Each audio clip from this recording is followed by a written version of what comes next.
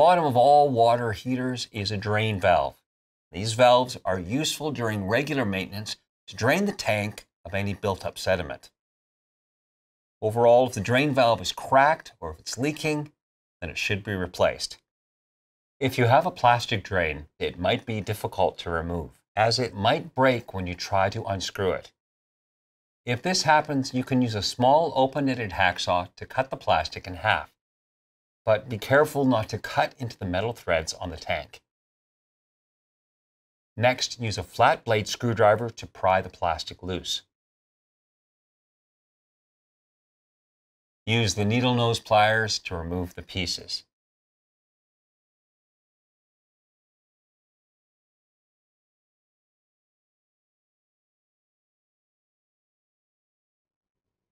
Finally, it's best to clean out the threads with a wire brush.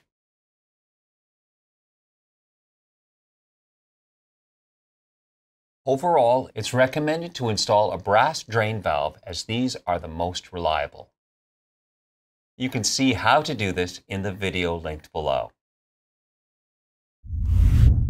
For more troubleshooting on water heaters, furnaces, and appliances, then subscribe to our channel.